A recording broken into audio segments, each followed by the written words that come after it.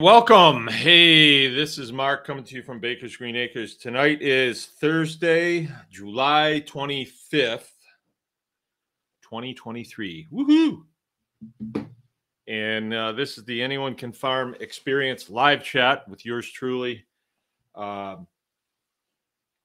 This is where we talk about things that have to do with homesteading, small farming, and just plain living. Tuesday today. We had quite the day. We had to open up another day this week. Normally we do our custom chicken processing on Fridays. We had to open up another day today because there's so much chickens that need to be butchered. So, and we were a little short-handed today because two of my kids are at camp. And yeah, so we had to do the best we can to make it happen. We finished up, or at least my part of it, I finished up about 2:30. And then I had to jump on the tractor and go to cutting hay. And many of you, I talked to you about my hay situation, and we were in a major drought. And some parts of Michigan, 10 miles from me, they did not get the rain that we've gotten, and they're still having a struggle growing.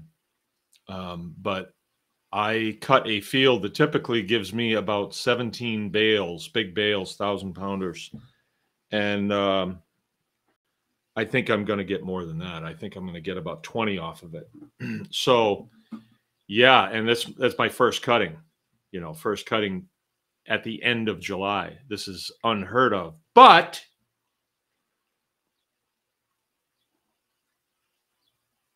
you have to be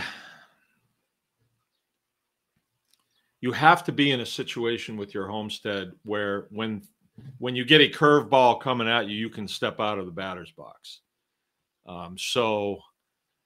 This should all have been done already. The first cutting should be in the barn, but that did not happen. We got about 40 bales off of next door that normally there's 120 that come off next door. And so we should be done, but we are not. I do not have enough hay for the winter. But what I cut today and what I saw of the field behind it, I feel like I'm going to be okay. So I'm quite relieved. Around this place this week, we've had a couple things happen that make me feel greatly relieved. You all know I've been working on some major projects around here. One of them is a new milk parlor.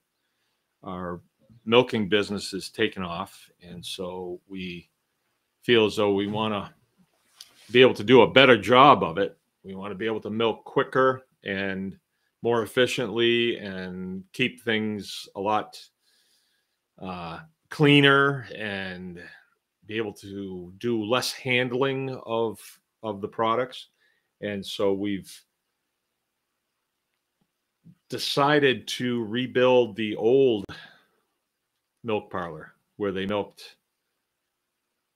Let's see, when's the last time they milked in there? Probably in the 50s, probably, or maybe 60, maybe.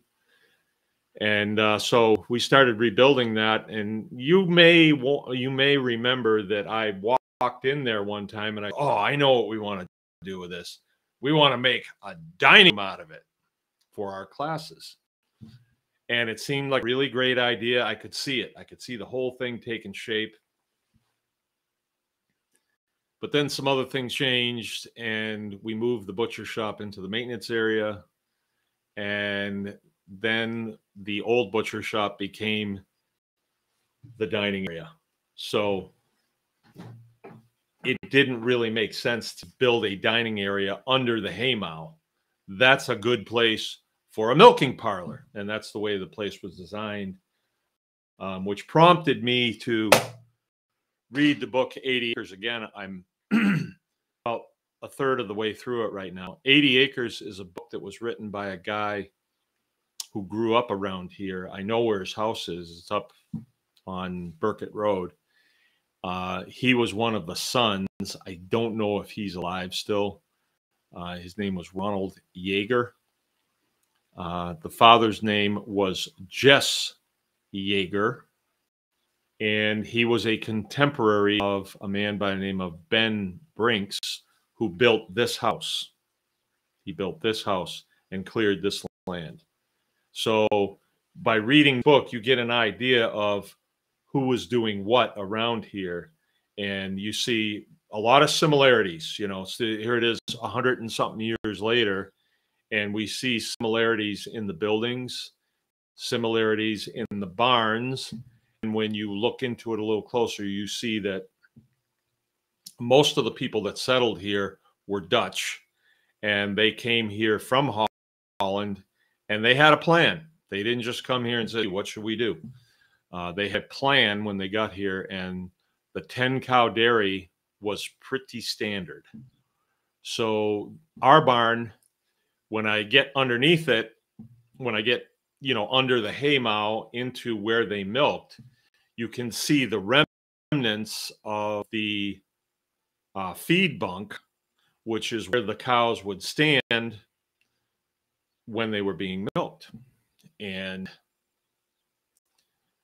I put the word out last week or the week before maybe that I need some milk stanchions, some milking stanchions. And a milking stanchion is an apparatus that hangs from the ceiling, and it has it's sort of like a yoke, and it's got wood on the side. It's made out of steel. It hangs from a chain, and then there's another chain that holds it on the floor. And none of the attaching points were in the barn, and the stanchions were not in the barn. But the length of feed bunk was there, and I measured it, and it was exactly 30 feet. So for 10 cows, that would mean 3 feet per stanchion, center to center. The problem with my cows, though, is they're a little bit bigger, right, than the cows of, you know, the 1930s. And that's the truth. We know that. So my cows, if I put them on 3-foot centers, I wouldn't have any room to get in between them to milk.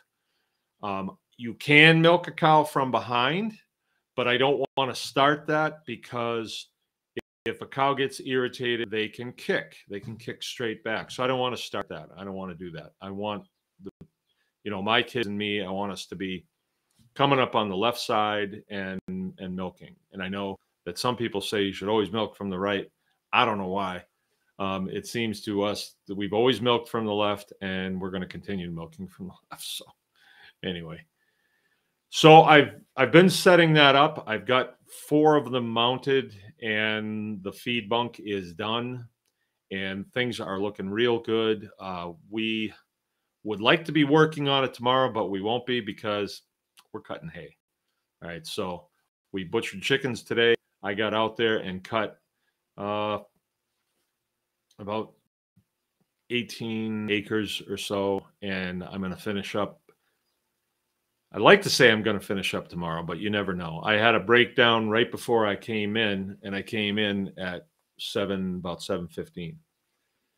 So, and my breakdown, I don't know why it happened. It was just one of the guards loosened up and broke, and luckily I have a new one.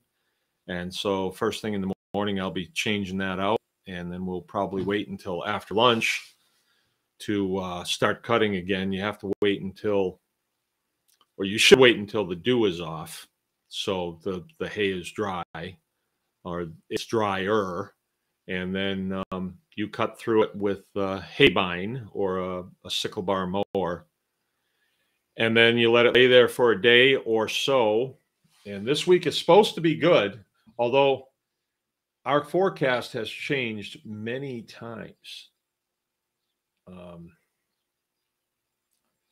Tomorrow's Wednesday, 70% chance of rain now. And then Thursday, sunny and 87. Friday, 40% chance of rain. So when I've made the first cut, if it gets rained on, that's okay. When I've cut it and it's just laying, I have not flipped it over. If it gets rained on, that's fine.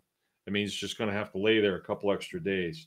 And then later in the week, Friday, I got 85 degrees. Saturday, 75 degrees. Sunday, 76 degrees. Monday, 79. We were supposed to have some vicious hot weather this week, but that has changed. Today, the high was 83. Tomorrow, the high is going to be 79. So no. And then Friday, it's supposed to rain again, but I'll be butchering chickens. So that's the way it goes cutting hay. You just never know what's going to happen. But that's all right. That's all right. I'll work around it. We have a lot of options. It's kind of nice owning a butcher shop. If I don't have enough hay, instead of buying hay to feed cows, I will march the cows into the butcher shop and turn them into hamburger. And then I can, if there's a hay shortage, then I can buy calves very cheaply because everybody's experiencing the hay shortage, and then people will be selling cows cheap too. So a hay shortage, it can work for me. It really can work for me. You got to work it that way, how either way, it's got to work in your advantage. If I didn't have a butcher shop, and we have a hay shortage, everybody's trying to get their cows into the local butcher shops. So they're jammed up. And, if you're not buddies with the guy, you may not get in, and then you have no hay for your cows. You're in a tough place. So farming doesn't have to be constantly problematic if you start making good decisions. You got to make good decisions, not bad decisions. All right, our topic tonight is why not? Reasons people give for not homesteading or farming. Okay, so I'm going to ask you all right now to be prepared to throw some why nots at me. Throw me some why nots. Why people? And we're going to dispel those if we can. My son Joe is the guy that's making these videos. And if you, let's see, where's a good place to go? If you go to Facebook and you go to the Anyone Can Farm Experience, you can see the videos there. And I just made one last week. It's this one here. That's me. Yeah, and so Joe has a subject, and he hits me with the subject and puts a microphone on me, and I just go, and he films it, and he puts it together with, cool shots of dogs, of cows, and people and things, and they're shorts, and they go crazy. This one in a week has 12,000 views. The one from the week before has 21,000 views. So, but this one, I always end it with anyone can farm. And then people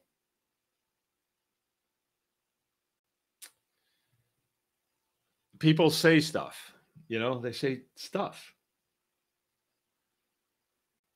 Like dumb stuff. It seems to me like say something intelligent, but a lot of what we got is, unfortunately, I can't farm because this, and this, and they have all kinds of reasons. So I didn't come up with this subject. Jill came up with this subject, but I think it's a good subject, and it's kind of nice that I got this subject about the time that I sat down, and so I think we can expound on this, no problem. And tonight's subject is brought to you by the Anyone Can Farm Tribe Plus. So a lot of what we'll probably hear tonight is, you can't farm because I don't know how. Well, Tribe Plus is a place where we put videos, video courses, video classes, how-to videos, There's vlogs, blogs, pictures, all kinds of stuff there. And we put it there because we think this will help people. And where I am right now, as far as a homesteader, I don't need to share any of this information. I got it pretty well down pat. You know, I've got a nice herd of cows. I've got a nice herd of milk cows. I've got a milk house. I have a butcher shop. I have some really nice fertile ground. We have a beautiful garden. Our chicken processing business is really doing well. The chicken business, our growing chickens, is doing really well. Campground's doing really well. The classes that we do are doing really well. So I don't, I'm not sharing this because I think this is going to really benefit me directly. It's more like giving back, like free. It's been given freely to me, and I want to, make it available in the best, most precise package that I can, right? And you may say, well, why do you put it behind a firewall? Well, let me tell you, people have to be paid. People that put these videos together and do this editing, they have to be paid. And so that's why it's behind the firewall. We take time out of our duty day to make these videos and make these classes. And there has to be compensation. And the way things go, too, is if Tribe Plus was free, people would be like, anything that's free, it's just free. And it's garbage if it's free. You get free stuff in the mail. Do you read it? No, I don't have time for free. But if people have skin in the game and invest in this, in Tribe Plus, and it's it's all 14 cents a day, then you're more likely to go to it and say, I'm paying for this, I better use it. That's why we're doing that. You have to put value on something. If I raised beef cattle here and I butchered them and then I said, it's free. I put a stand out in front of the house, free hamburger. How many people you think would stop and get free hamburger? Really? You think so? No, they wouldn't. Anything that's free is thought of as having zero value. So Tribe Plus is a place where we aggregate information that we think is going to help you. And it'll cost you 14 cents a day to have all the information there. And that enables us to put continuing information in. That's what Tribe Plus is. If you want to know how to get into it, go to theanyonecanfarmexperience.com. Jill will probably post it in here. And look around for Tribe Plus. Go ahead, click on that and support us. It's $50 a year, 14 cents a day. Okay? So that's who's sponsoring tonight's show, is Tribe Plus. All right. Isn't it nice that we have an organization we can sponsor from within? Now, if somebody out there in the perimeter wants to sponsor a show, like one of the businesses that we do business with, have at it. I'd love that. I'd love that. And, we'll put the money that you pay towards sponsoring the show towards the operation. The operation has changed a lot, a whole lot, right? We didn't have a campground when we started doing the show. We didn't have the new butcher shop when we started doing the show. We did not have near the following when we started doing this. So it is a good thing to support. If you haven't noticed, there are evil entities in this country, in this world. And would they use food as a weapon? It's not a hard sell now. So you take that away from them by growing your own food, and it gives you a way more wiggle room, right? And they are few. We are many. And you need to get busy. I feel the best thing that I can do is teach a whole bunch of people to farm, because it hurts them, and they are our enemy. They are definitely our enemy. They would like to starve us. And if you have any doubt about that, I think we can. Okay. I think we could dive into that, but I don't really want to do that now. This is about, you're going to be giving me reasons why you can't farm and you can't homestead. Homesteading would be, it's a state of mind, really. You don't necessarily need, to homestead, you've got to have at least 10 acres. You don't. You could really do a lot of good things on a quarter acre.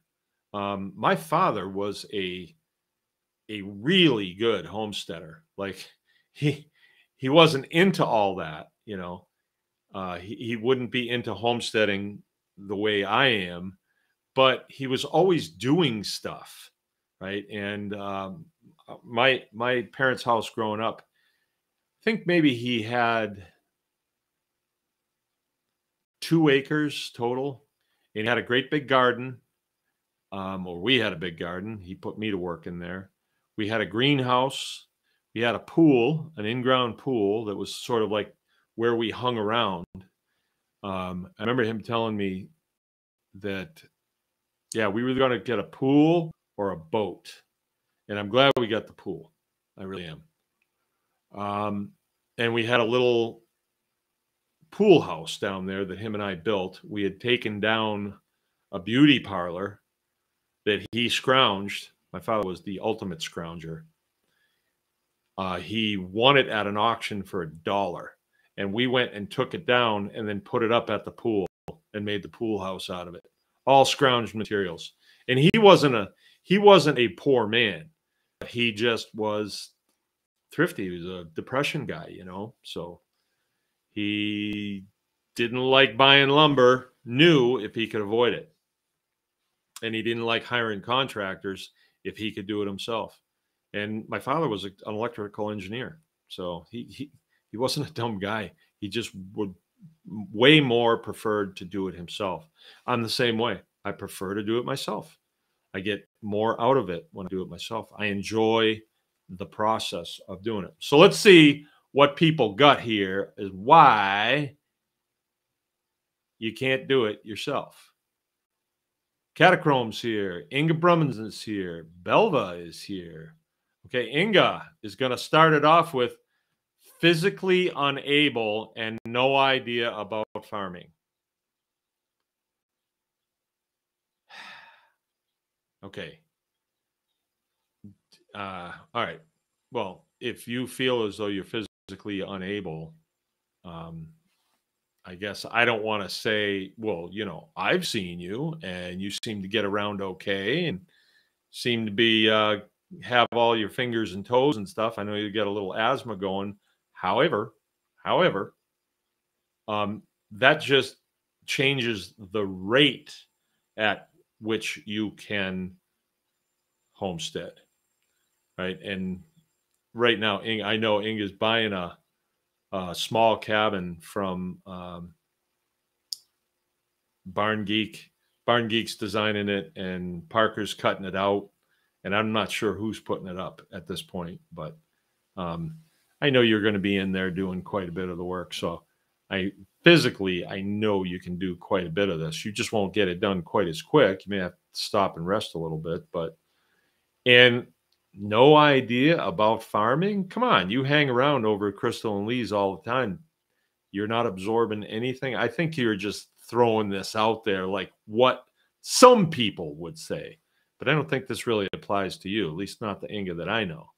All right. So anyway, I believe that physical fitness and mental fitness go hand in hand, right? So for me as a human being, I think there was a part of me that gets motivated when it comes to creating food, you know, taking care of the animals, cutting hay, working systems out as far as moving animals around. I was about to tell you guys, I got kind of sidetracked.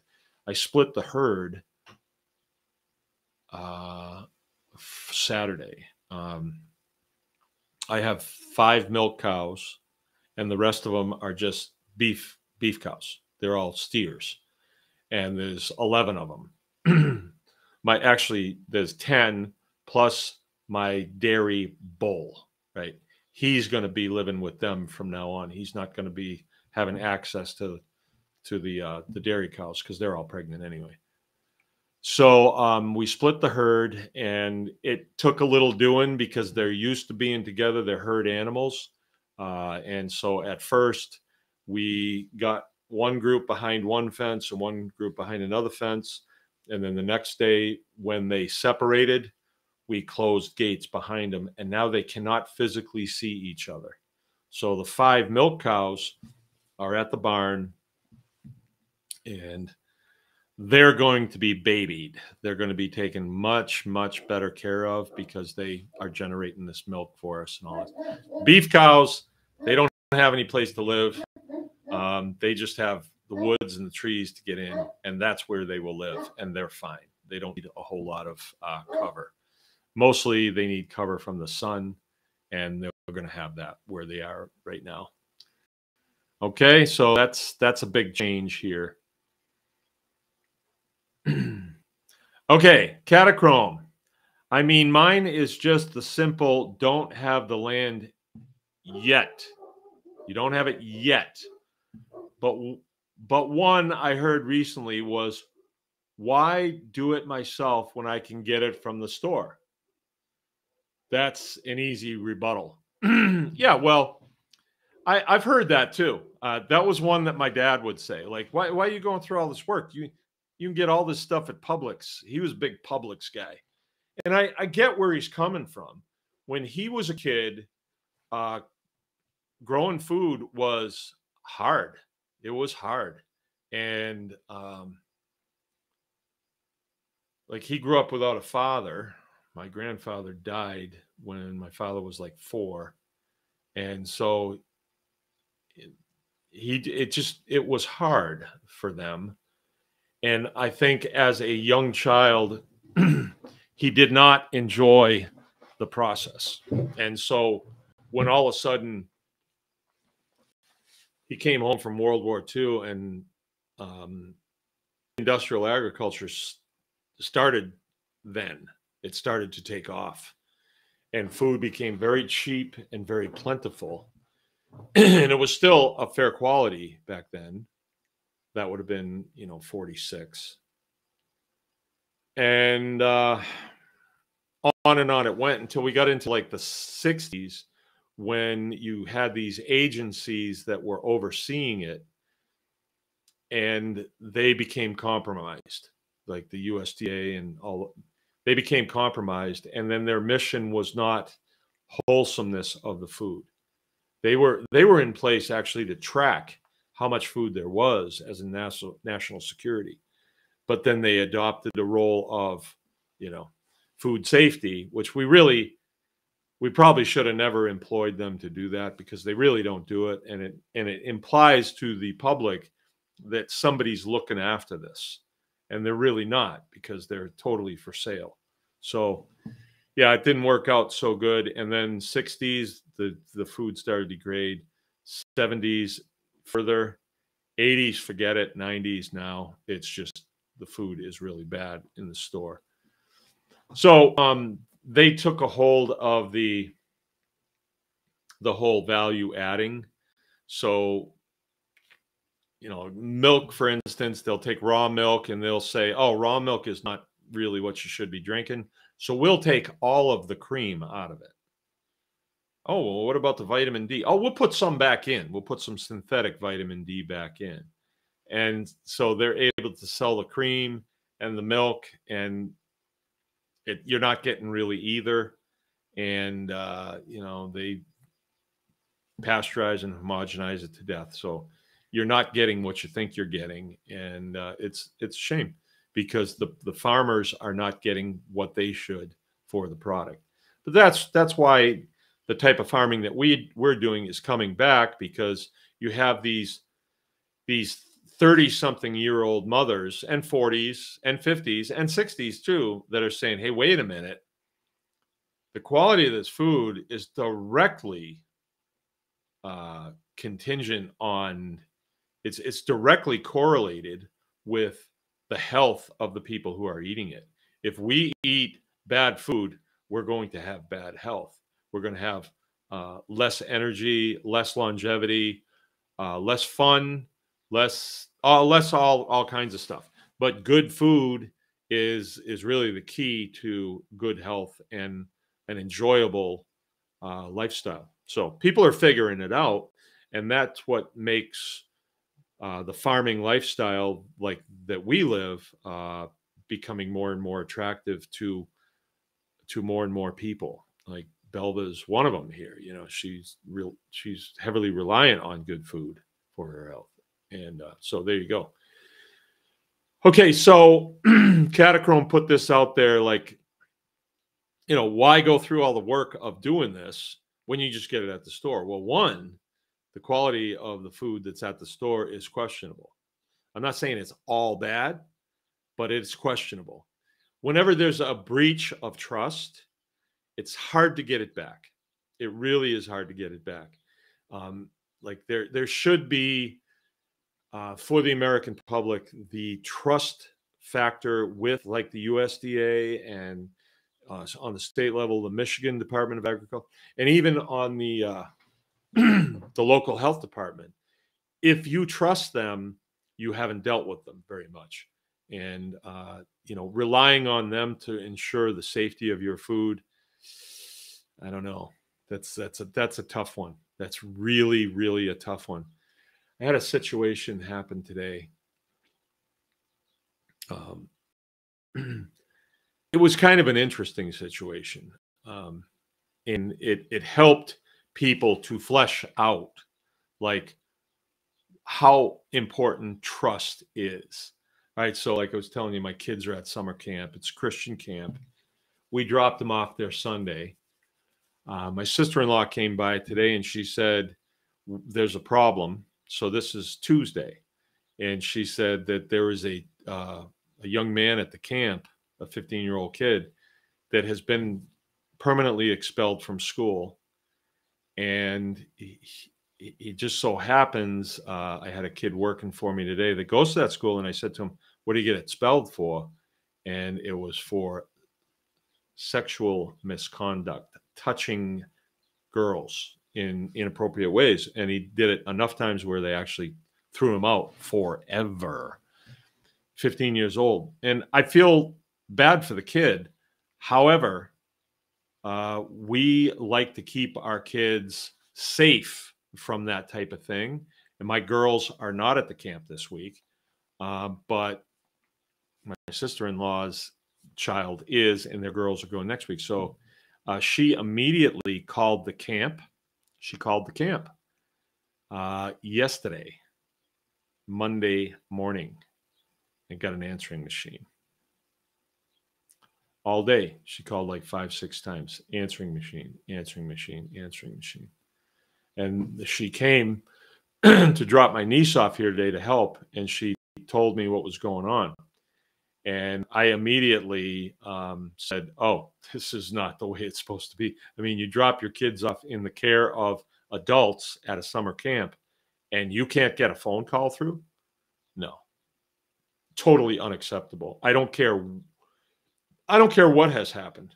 You know, they are adults, and they, you know, I'm thinking, well, maybe a tornado went through and tore down all the cell towers or something. There's got to be a good reason for that. Because as the administrator, you would always ensure that parents could get through because emergencies happen and communication is key. Well, I called there. I got an answering machine, 9 o'clock this morning. And I'm thinking they better have a good reason for this. And I tried again at 10. I tried again at 11. And I tried again at 12.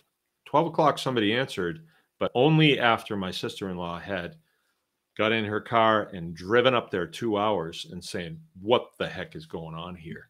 And shook them up. And they kind of treated her like a Karen, you know. I wasn't too impressed with them as adults. And then I finally got through at 12 o'clock, and The guy lied to me, actually. He said, well, your message came through garbled, so I didn't know what you wanted. Okay, well, if it came through garbled, I think you should assume that it could be an emergency and you should call me back, right? And he did not. 3 hours. And then he said, and I didn't have your phone number. Now, this is an adult. This is an adult. I don't know how old, but I know he's old enough to be the director there and could be a pastor. And he told me he did not have my phone number. He had my name. My kids have gone to this camp for like 5 years. I'm sure he knows me. And he's told me that he did not have my phone number. Well, that drops in a category, right? That statement there drops in a category. Now, either you believe that, but don't expect me to believe that, because I can get anybody's phone number pretty quick. And I'm required to leave a phone number with them when I registered my kid Sunday. So I know they had my phone number and he knew my name. So that is a lie, actually is a lie. Now, how do you, once the top guy has lied to a parent, how do you get that back? How do you get that trust back? In my world, in the military, once that happens, you don't get it back, because lying about something stupid like that, you know, I can't have my children in your care, right? And all we wanted to do was make sure that he understood that he had a young man there that has been expelled from school. Now, I don't know who paid for the kid to be there, but we just needed to know that they knew that this kid was there and he was a threat to all these little, you know, homeschooled girls. And we couldn't even get them on the phone. So some things are going to change. But yeah, I don't know. That's one of those things. When you lose trust, it's very hard to get it back. And so probably won't be going there anymore. You know, if that's the administration that's going to be in charge, we probably won't use them anymore. So that's just the way it is. All right. So let me finish what I was saying to Catachrome. Part of the fun of homesteading is doing it yourself. When you sit down and you eat some food that you've created, you're aware of the integrity of that food, and it is helpful. Like your mind and your body and spirit are one in this flesh, and there's something about, you know, hunter gathering and also farming, ranching and owning the process of feeding yourself that nourishes your body and your spirit. I can't explain that. I mean, the way it nourishes your body, I think we get that, but nourishing your spirit also does that. Can I get some thumbs up here, you guys? We're having a trouble, it looks like, with our algorithm. All right. What else we got, Cat Home? The tribe is definitely worthwhile. Since I'm down in Texas, it's hard to make it up to the classes, but the videos are easy to follow. Right on. Thanks. Thanks for the plug. Ghost.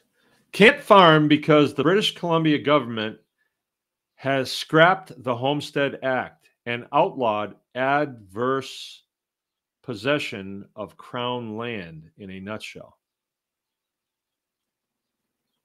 Adverse.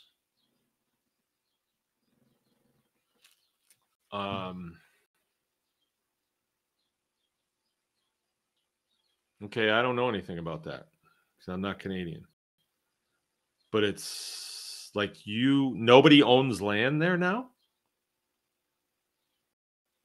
Can't farm because the British Columbia government has scrapped the Homestead Act. Was the Homestead Act about farming, or was it about taking possession of Crown land? So the land that's already been homesteaded, did they take it back? I mean, I don't know anything about that. I don't know anything about BC. Okay, so I'm not going to be able to talk on that. But I got to tell you, it sounds like some of the things that go on here in the United States, like, you know, you'll hear some dumb story about, oh, you can't save rainwater. Like, what? Like, I can't save rain. I can't collect rainwater. Like, it's coming out of the spout here and I can't save it. You mean if I put it in a bucket, I'm, you know, that's it to me. Okay. To me, like, I am not a big rule follower because everybody has rules. Everybody has rules. If you come to my house, I have rules, right? Um, they had rules at some point. It didn't affect me. I went to Catholic school, but they had rules saying you can't pray in school. Come on. You guys don't know, but I'm praying right now. How can you stop me from praying? It's like you can only take a certain amount of breaths when you're at a public park because we don't want people using too much air, taking more than their share. How are you going to monitor that? Why would a person even listen to that nonsense? And I think when we do listen to them, it gives them power. Actually gives them power. I think that's changing actually though. You see less and less incursion into people's lives, and you see more and more intelligent. I don't know if I should say intelligent. I'm just more and more thinking people getting into homesteading. And people who think, and I mean, if you think a lot, then you can reason. And the more you can think, the more you can reason. The more you can reason, the more you expand that, you know, that brain of yours, and you get a little bit smarter and you have a better understanding of the world that you live in. And I think now with the internet, I think maybe they wanted to limit the amount of information that you could get, but I think they've lost control of it.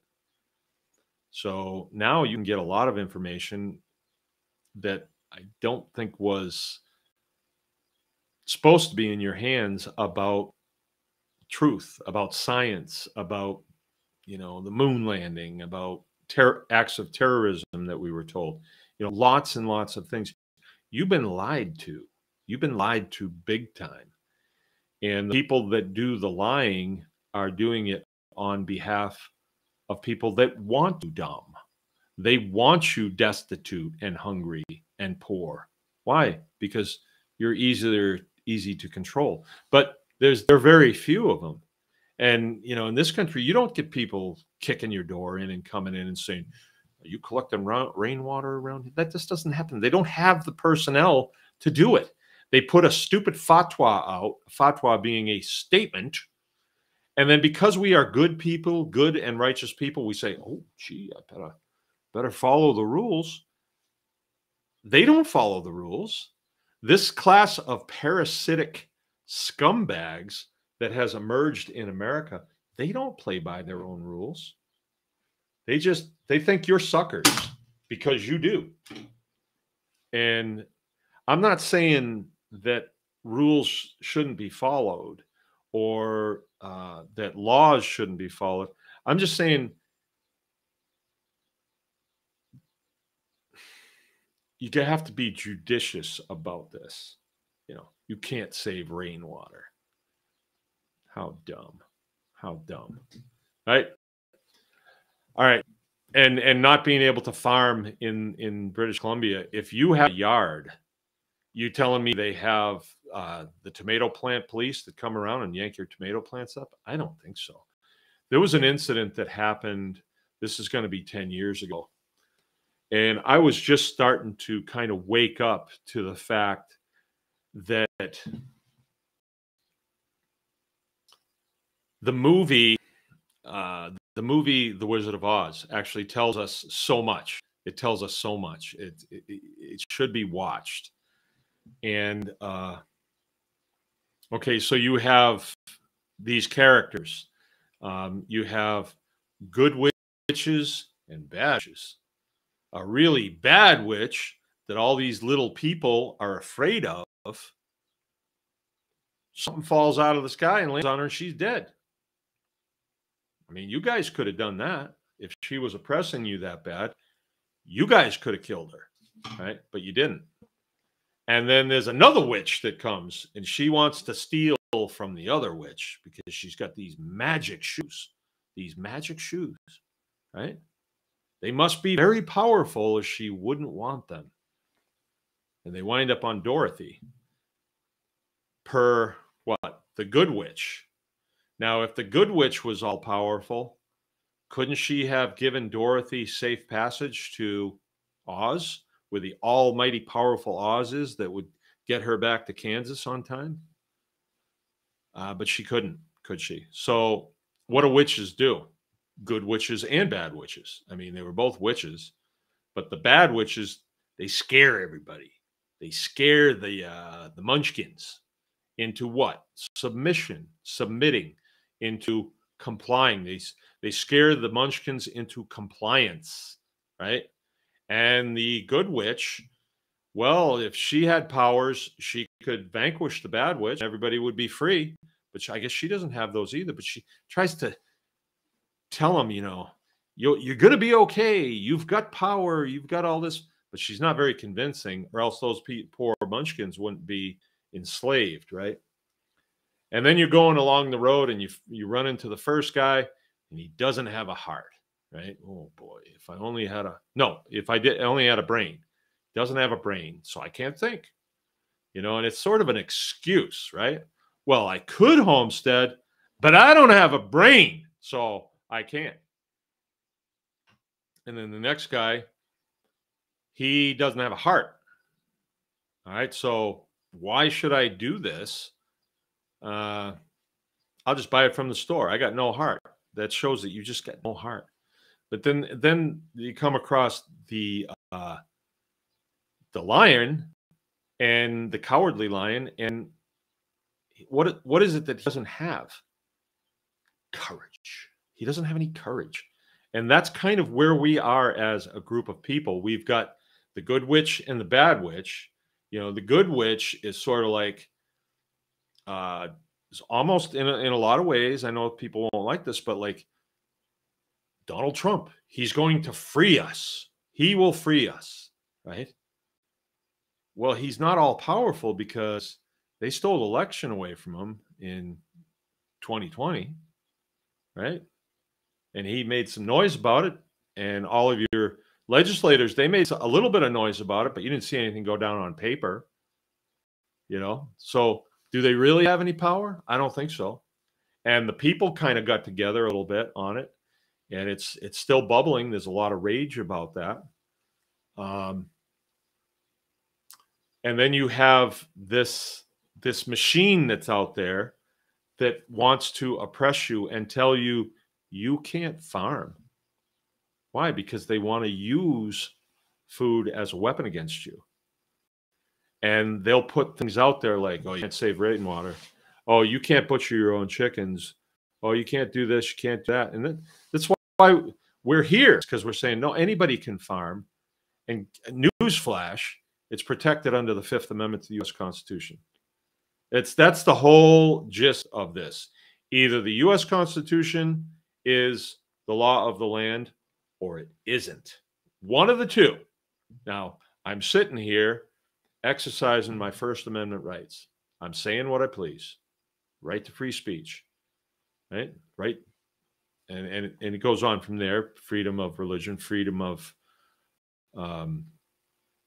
to assemble, and there's several other things. Second Amendment. Is it the law of the land? I got a .22 rifle in there. I also got a shotgun. I might have an AR-15 kicking around here someplace. I wouldn't have those if the Second Amendment wasn't the law of the land. It is. And you know that the same people who want to regulate your food want to regulate your ability to protect yourself. They want that. They want you disarmed, hungry, and dependent on someone else. So what do? When you figure out what they want, you do the opposite.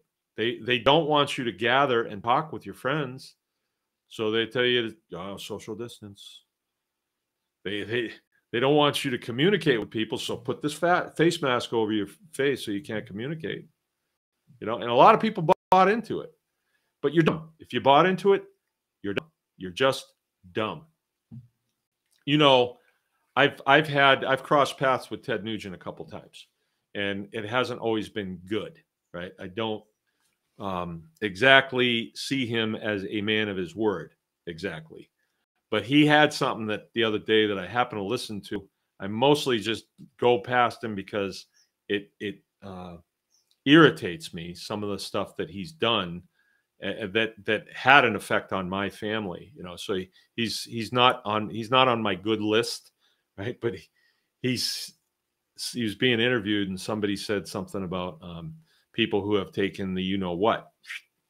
And he said, oh, yeah, well, I can relate to them. I actually can speak their language. And he goes, bah, bah, bah, like that. And the commentator says, well, are you just saying all these people that got involved in that are just stupid? And he says, yeah, basically, yeah. And I'm sorry, but I have to agree with him on that. You know, I don't agree with him on everything, but I have to agree with him on that. Yeah, that was a pretty dumb thing to do. Okay. And mostly, you know, when Dorothy finally got to the Wizard of Oz, we found out that the Wizard of Oz was fake. He really didn't have the power that he said he did. So who has the power? That's what you got to ask. Who has the power? Dorothy had the power. She had the power. You have the power. If you start growing tomatoes, you pick that tomato and you eat that tomato, you will see just how much power you have in that tomato. Being part of that process is a very powerful place to be. Very powerful. And I guess that's why I like it so much. But if you say, well, I can't farm, I just can't because I'm prone to hangnails. Oh, okay. Maybe you should just, you know, pull up a chair and watch Oprah Winfrey reruns. You know, I don't have a lot of sympathy. I know people with disabilities. Actually, I know a guy pretty well. He wouldn't mind me saying it. It's Keith Sutton. He was pretty stoved up. He's had a couple accidents, and then he had an infection in his brain, and it didn't do him any favors. And farming, homesteading, when he saw it, he said, I can do that. And it was kind of slow at first. He's been out there taking water to his animals with a walker in the middle of the winter, but he does it. And now the last time I saw him, he looks pretty good compared to how he looked when I started knowing him. But he one time was complaining to me about it, and I said, you know what, I don't really want to hear it. I don't want to hear what you can't do. Tell me what you can do. And then it's like a set of scales, right? All the stuff that you can't do over here, if you keep loading stuff that I can't do that, I can't do that, I can't do that, pretty soon, you're going to be in a bad place where start loading this side over here with, well, I can do that. I can surely do that. I can pick this book up and I can read it and I can learn how to do something. I can come to one of your classes, Mark. I can be a Tri Plus member and go through the fencing class. I can do that. See? So what can you do? And that's why we put that stuff together so it's easy for you. It's right in a nice little place where you can find it. I'm sick and tired of whiners. Sorry. Okay. Yeah, I had one woman say, I don't know. This is Gary Welsh. I don't know why there is a farm there. I get my food from the grocery store. let's see how long that lasts with the price of food these days. Yeah. Farming right now, I mean, it fills a lot of boxes. Um, if you are a prepper, you need to be farming. If you're not a prepper, you need to be a prepper. And I've gone through that a million times. If you are relying on this government that we have in any government, you should never rely on government for anything. You should do it yourself. Why do you want people who gravitate towards government to have a vital role in what you need to survive? You don't. You don't want to rely on them, right? So you need to cut them out the picture. I had a fly that's bugging me. Not anymore, you're not. So homesteading fills a lot of blocks. It fills a lot of squares that you need to check off. And one of them is preparedness. Like, do you really want to rely on the people that you've seen come out of the woodwork during the Wu flu to feed you? Do you want to rely on that? And actually, do you believe what they tell you? The likes of just any of them, like the top guy at NIH, Mr. Anthony Fauci, no mask, one mask, two masks, three masks. The shot ain't going to do you good. Get the booster, all over the place, all over the place. And it wasn't like he's a dumb guy. That was all by design, just to jerk people around and destroy their morale. And it did, too. It really did. Because you had people believing that it was the people that wouldn't put that foreign substance in their bodies that were the ones that were creating this horrible, killing everybody in its path type thing, when in reality, it wasn't really happening. It was the protocol, and it was their thing, so hopefully next time more people will learn. Catachrome. Yeah, I'm amazed that the shutdowns didn't freak out more people out about how fragile the grocery store system is. Yeah, you would think it would. But I think what they do, it's sort of like a boa constrictor. They take, but then they let up. But then they take more, and they let up a little bit. So we're in this place right now where people are like, oh, it's kind of back to normal again. I see they have food on the shelves. I guess it'll be okay. I'll just watch TV. I'll just watch Netflix. And, so that's where people are. And that's the way it is. That's the way it is with a lot of things. When it gets a little bit comfortable, people forget. I remember when Trump was elected president. Back then, we didn't know who the guy was. At least in my family, we knew that we didn't like Hillary Clinton. I worked for a husband. That family has got some problems. I did not want them in the White House again. But when Trump got in, a lot of people who were hardcore preppers backed off. Like, oh, Trump saved the day. It's that savior complex, that savior complex. Is that guy going to stack your firewood for you? No, he's not. Are you still going to have to mow the lawn? Yes, you are. Are you still going to have to feed your family? Yes, absolutely. I mean, when the other party got in, they're the ones that want to kind of put you on a reservation. We'll feed you. You don't have to go to work. You don't want that. You do not want that. Anytime you see groups of people that have been put in reservations and fed, they become poor. And I mean, as a species, they become much poorer. All right. The ghost is saying, yes, you're better off with a pool. Worked in a shipyard for 6 years. Boats are money pits. Yeah. No, one time I was thinking, I'm going to sell this farm and I'm going to buy me a fishing boat. And I'm going to head down to the Gulf Coast and I'm going to go shrimping. And it was just kind of, I was kidding around about, Forrest Gump. But big water like that, deep water, scared me. Scares me.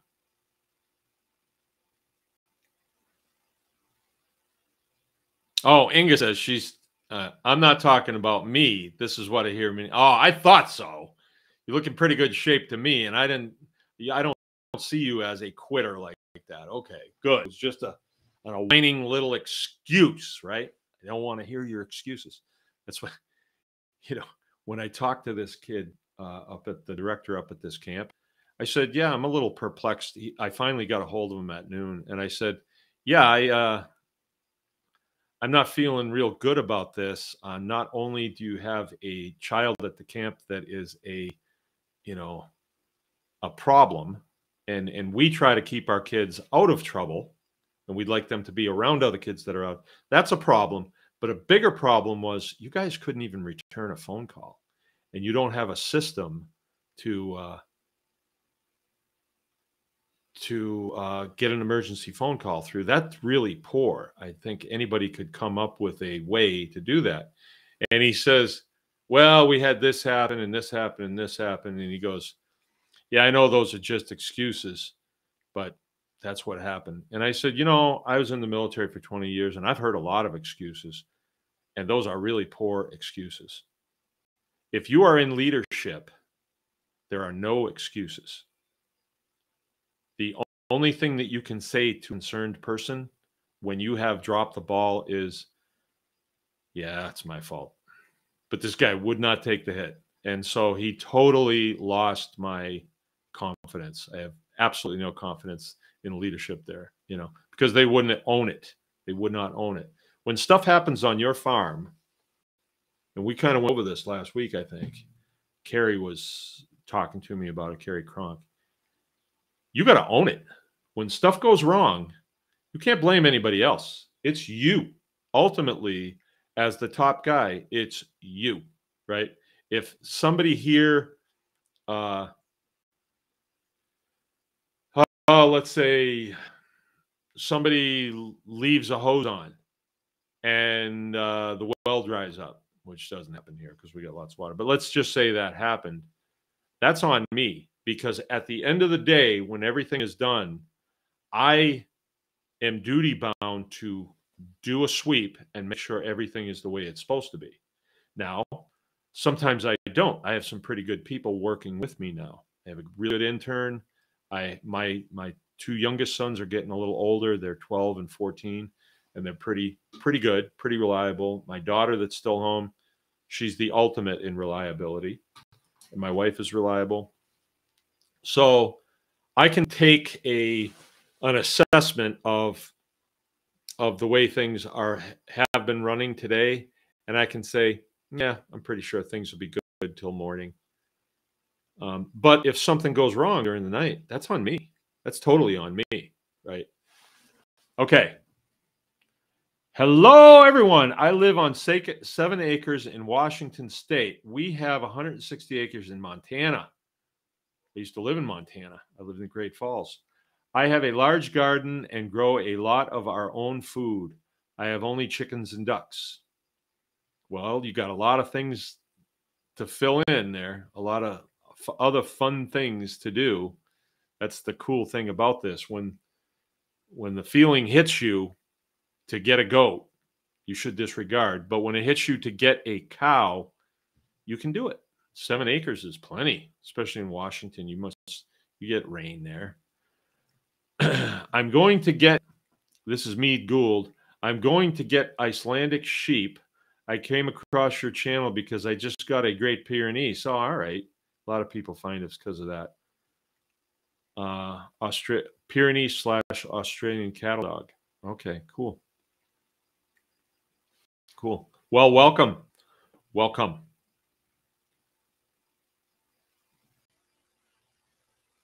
Okay, so Catachrome is agreeing with me. I like people who agree with me.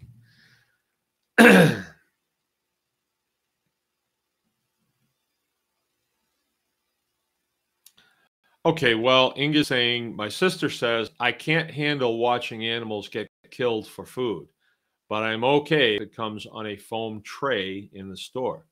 Well, that's just a question of if the circumstances were different, uh, she would welcome. She would be very welcoming of seeing an animal get killed, because and that's just that's willful ignorance right there, because you know the animals have to be killed in order to become food. We are definitely meat eaters, and they were put on the earth for us. All right, Inga. All right, this is cool. I'm glad, Inga, that wasn't you. Ooh. Tonight's dinner was fresh dug potatoes, fresh zucchini, and beans with herbs, and two brats from the farm. It was awesome. Right on. And you had something to do with that, so it's definitely not you. I don't know nothing about farming, and I'm physically unable. No. Now that you're going to be moving to the farm, I know some inside poop on Inga. She's moving to Hidden Creek. Now you'd be way more involved, and live right in it and eat it constantly and drink the good water and all that stuff. Be around positive people. Go. As Homestead Act allowed for people to claim land, you had to fence it off and put up a permanent structure and assume paying taxes. No purchase required. Oh, well, you can still buy land. Yeah, they stopped the Homestead Act here too. We can't homestead. There's no more land to homestead. Yeah, but that's not going to stop you from homesteading. Yeah, I get what you're saying though. Catachrome is talking to Inga and says, that sounds great. We just canned the fresh made salsa. Ooh, that sounds good.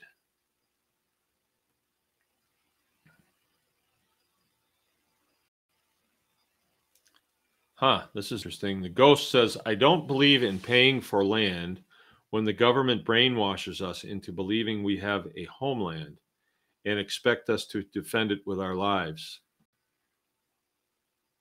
Huh.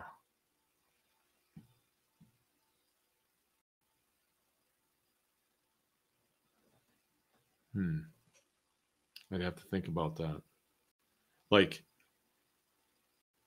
I've been to countries in my early days in the military. I didn't ask these questions when I was in foreign countries, like, can you own a gun here or whatever. I never asked. It wasn't until my second 10 years when I would be going to South America and I would have questions about land ownership and freedom and things like that. And when I come back to the States, I would realize what a beautiful country we live in. You realize that, like Bolivia, they have a constitution. But nobody pays any attention to it. They have streetlights, and I'm sure some of you have been to third world countries where you're coming up on a red light and you stop and people are just going around you. They don't pay any attention to that stuff, and it's not like there's anybody to pull them over. It's not like they would pull over. They would just keep going. Like, you broke the law. What law? It's most countries are very corrupt like that. Like, people are just in a rush to get on with what they have to do to feed themselves and their families. They don't have IRA accounts. They don't have, they're not invested in the stock market or anything like that. They're like hand to mouth. And they don't have time for that baloney. Sort of like, I heard a really good interview the other day. I think people should listen to it for a few reasons. It was Tucker Carlson, and he's interviewing Andrew Tate. You can find it. It's a long interview, but there's some things in there that are said that just, whoa. And you guys know, I listen to Owen Benjamin, not all the time anymore, but he has a real hard time with Andrew Tate, and I didn't know why. And so I listened to this interview, and I thought it was really good. I don't need to go into who Andrew Tate is. He's an American citizen, and he was thrown in jail in Romania for whatever reason. I didn't know why, but you get some insight into it. But in the course of this interview, they're talking about, you know, some of the things that plague this country that are really hurting us right now, like transsexualism, homosexuals, the woke agenda, and all that stuff. It's all made up, and it's a program to demoralize people, and you really have to ignore it. You know, just ignore it, and it will have no effect on you. Like if it has an effect on you, like you're like, oh no, homosexuals are running everything. They're really not, and but if you believe that, then it's having an effect on you, and the transgenderism and stuff.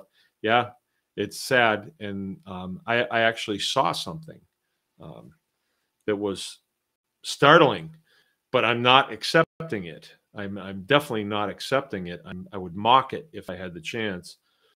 But this Andrew Tate goes into the traditional male and the traditional female, and I'm here to tell you, there's a lot of traditional males and a lot of traditional females. And sort of today, like with my sister-in-law, she jumped in her car. She made a beeline for that camp. And I was so proud of her for that, because she, instead of just calling around and kibitzing and stuff, she got on it. And it was way out of her comfort zone to do it. I'm sorry to say that I was totally shorthanded today. It's an excuse, and we, you know, but I guess I probably should have jumped in a vehicle and done the same thing, looking back on it. But because she would do it, it was getting done, so I didn't need to do it. And I thought, you know, it's probably good that she does it. So anyway, I don't want to be an excuse maker either. Well, I would have, but I had too many chickens to butcher. Anyway.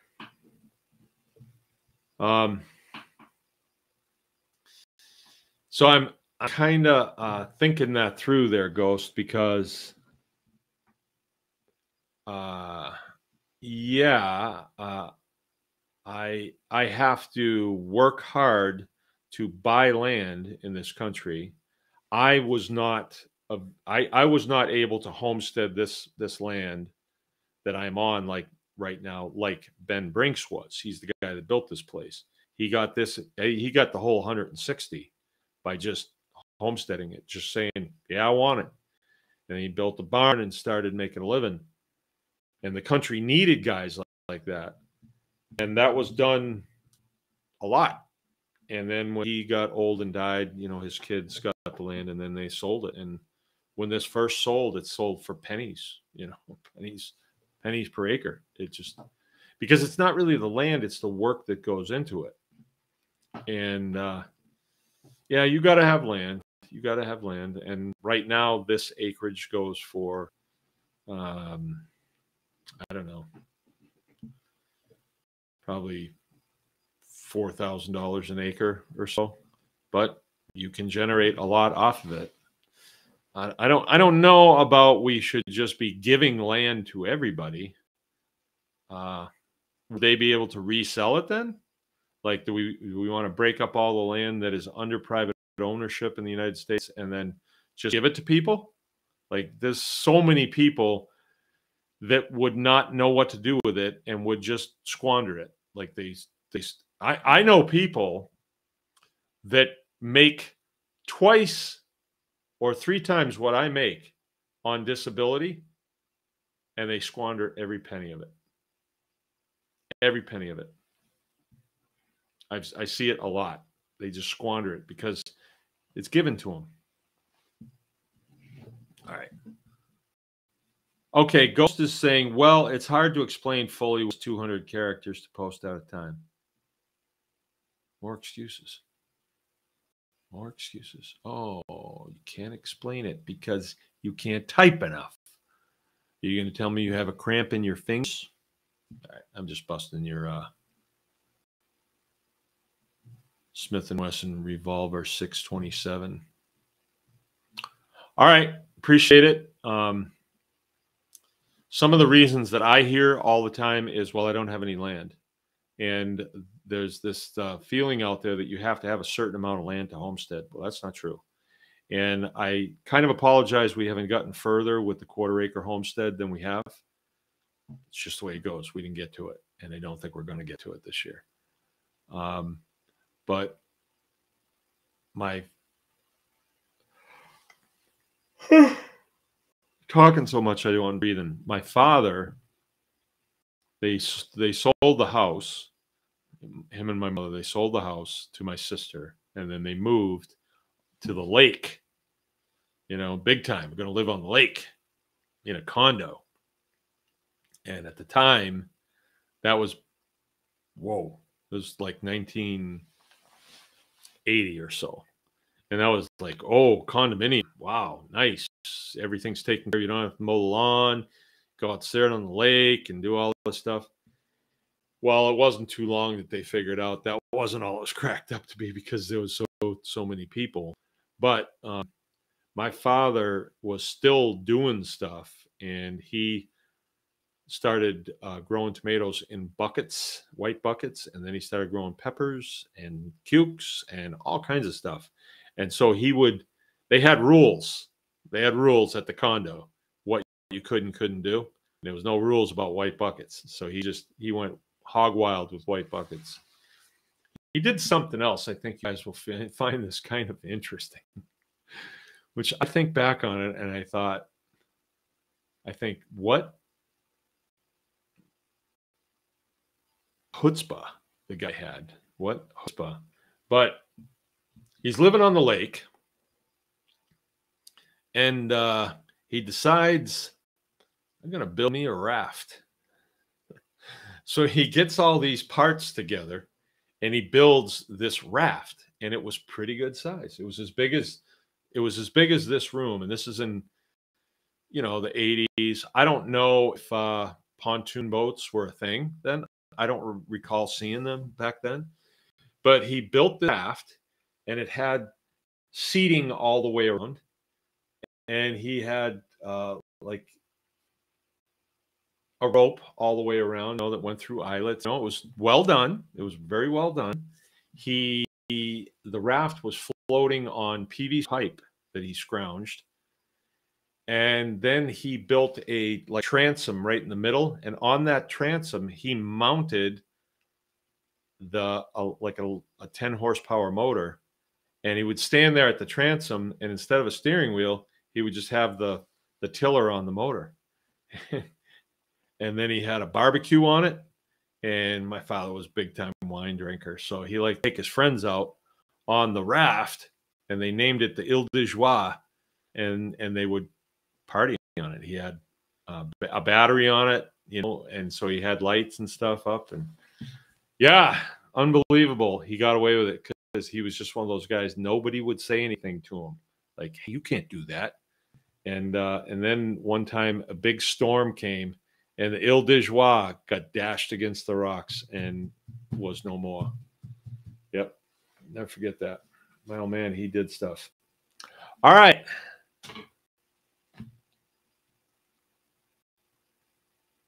Okay, the ghost is saying, if the government can't come up with a tax code with over 6,000 pages, they can come up with an act to issue land fairly.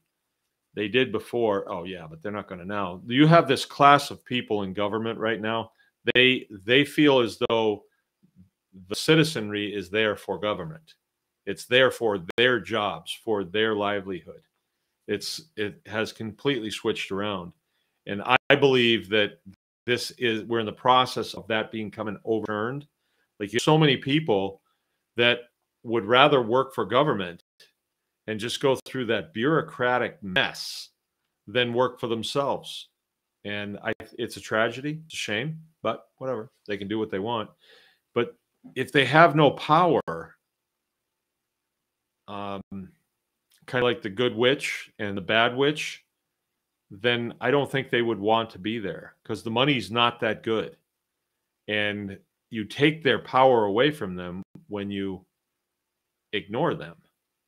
And you are well within your rights to ignore them because of the Fifth Amendment, the Fourth Amendment.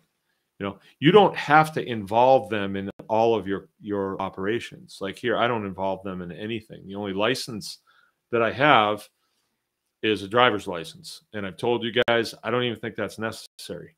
Right? I really don't. A license is an agreement. And when I take the test, they're reminding me via the test that, oh, if the lights go on behind me in that blue cruiser, I am agreeing to pull over. But if I don't have a license, I never agreed to that. So I'm not pulling over. Of course, then they might shoot guns at you, and that's not good. But I don't believe licensing is necessary for anything. That's my feeling. I mean, I used to have a license for the butcher shop, and I don't now. And I still do all the things that I used to do with the license, and I don't write a big fat check every year to people who are dumber than me. No, not dumber than me. It's the regulators don't actually do this. They don't know that much about this. Okay, we are in Roundup, Montana. My husband wants to get a Simmenthal or Hereford or maybe Angus. What is your opinion? I know everything about sheep, a little about cows, but I can certainly learn. I would go with, if I was there in Roundup, I would head down to,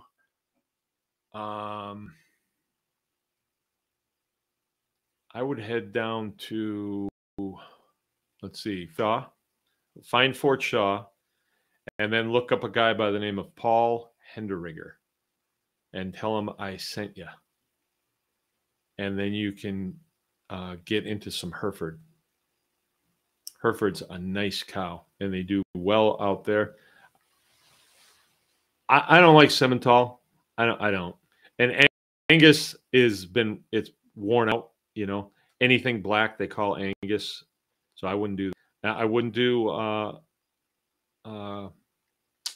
Wagyu again either, because they've bastardized it. It's like, and they do that. Marketing people do that. But they haven't done it with Hereford. I have Herefords here. I really like them. Okay, the ghost is saying, I can do it if I want to go up against the Attorney General. That was the last communication I had with the land minister. Do what? Do what? What do you want to do, Ghost? Buy land or homestead land? Because if they're not offering that program, I don't know how you could just take it. I don't know how you do that. But the ghost is saying, you never know. You might claim land. I don't know about that. I don't know about that. But wait a minute. What are you saying here? I can do it if I want to go up against the Attorney General. Oh, that's the bad witch. She's the one that has the fireball in her hand, and she'll whip it at you. Yeah, so you better not. You better not. So they communicated with you that, yeah, you'll have to go up against us. They psyched you out. They psyched you out because it doesn't sound to me like you're going to do it. If it's within your rights as a Canadian citizen, I would say do it. But I know, my wife's family has property up there, and they're about communists. I'm not impressed with Canada. They are like commies, and they have all the high-tech equipment, helicopters and everything. And when you're a person just living in the bush, they bug people, and they suck too. Usually like here in Michigan, we have Department of Natural Resources, and they're some of the biggest ass wipes you are ever going to run into. I think they hire them just to be ass wipes, right? My opinion only, but there you go. Yeah, and you will be going up against those guys in the field. And like if you're going to try and convince them that you have the right as a citizen, they don't care about your rights. They don't care about that. They're bureaucrats. They're stinking bureaucrats. Stinking parasites. Just getting old and tired now. Been through the legislation, seen the possible loopholes, but they make it hard. Well, you better not do it then. If it's hard, Ghost, then don't do it. Hard things you shouldn't do, especially if you're old. No, don't do hard things, man. Just stay on the couch. You'll be fine. All right, I got to get going. For the Tribe Plus members, yeah, he knows I'm busting his chops. I'm kind of doing that for the benefit of everybody. You know, I really am.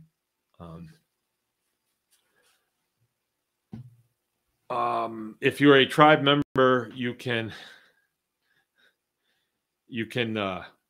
come to the consulting call tomorrow night. It's a Zoom call, and it's been working out pretty good. I think it's very productive.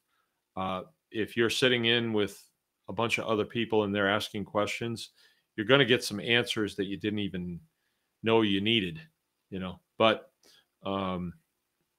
yeah, we can talk about anything. It is a consulting call, so I will consult with you, and that's for Tribe Plus members only. Now, remember, if you have me out to British Columbia to consult, of course, go send the jet down, will you? I charge $200 an hour on site. That changes things, doesn't it? Really changes things when you attach a dollar figure to it, you know. But it makes the Tribe Plus seem, ooh, that's, you mean, and I do a fair amount of consulting. Because